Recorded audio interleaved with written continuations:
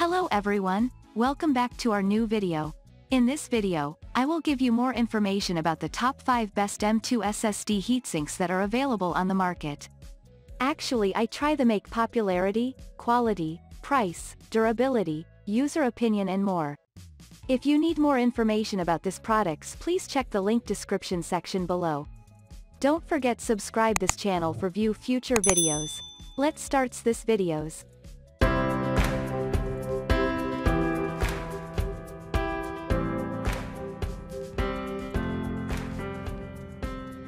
Starting at number 5, we have Glotrend's Universal M.2 SSD Heatsink. So, you spent all your budget on a blazing fast NVMe SSD. However, it's running a bit hot and you're worried about it degrading gradually. Well, if you want a cheap cooling solution, the Glotrend's Universal M.2 Heatsink is a good option. Granted, it's not going to make a drastic change, but you'll appreciate it in the long run. Let's get this out of the way first. Most motherboards come with an M.2 heatsink already. If yours does not include one, then sure, this is a decent option. However, just note that it's not going to be a major step up from those factory-included heatsinks. It does provide a minor decrease in temperature in both idle and under load. Moving on at number 4, we have Sabrent M2 2280 SSD Rocket Heatsink. Sabrent was one of the first manufacturers to quickly adopt PCIe Gen 4. Their Rocket lineup of next-gen SSDs is quite remarkable. This remains true both in performance, efficiency, and reliability. However, if you want to keep that expensive SSD of yours around for longer, the Rocket heatsink is a good investment. The Sabrent M2 2280 SSD Rocket heatsink is designed for desktop computers. As the name implies, this SSD works with the 2280 form factor. While it's intended to be used with the Rocket SSDs, it will work with most other brands out there. It uses a combination of copper heat pipes and aluminum construction to dissipate heat. This does the job surprisingly well. At number 3, we have Microconnector's M.2 SSD Heatsink Kit. The M.2 heatsink technology with this one offers an alternative to traditional heat pipes for efficient thermal management on high-performance SSDs, providing better performance and long life cycles.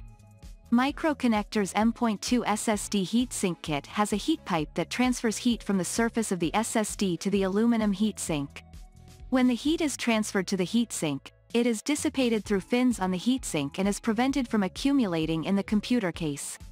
It can be attached directly to the SSD chip via M.2 interface.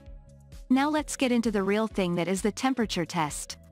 However, the silicone rings that came with this one were strong enough to fix this beast in a single position. At number 2, we have MHQJR HM2 2280 SSD Heatsink. The MHQJR HM2 2280 is the world's best low-profile SSD heatsink for PS5. This heatsink is slimmest in profile and can fit into a thin notebook or even your PS5. With a high-quality aluminum alloy heat pipe, the 2280 provides outstanding heat dissipation performance. However, this heatsink comes in a black color, which they think is very stylish and eye-catching. For the conductivity, it comes with an aluminum base along with a high heat conductivity and also has an integrated fan inside to provide efficient cooling for the M.2 SSD. This low-profile heat spreader heatsink offers the same quality as its predecessors but is half the size. Now, it works well with PS5. That literally doesn't mean you cannot have it on your desktop. Instead, it is a great addition for your PC and will help make your system run even faster.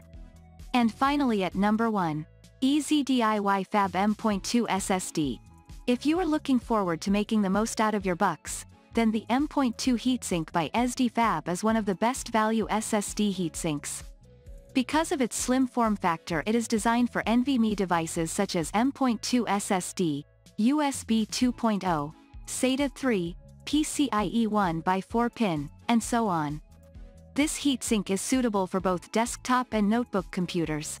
It is made from 6061 T6 aluminum alloy and has a black anodized surface. Okay, installing this one was a breeze. Just had to stick that double tape it came up with and stick it to the SSD, and voila, it is done. For this, I suggest you get a suitable adhesive that can stay longer. Now let's jump into the benchmarks again.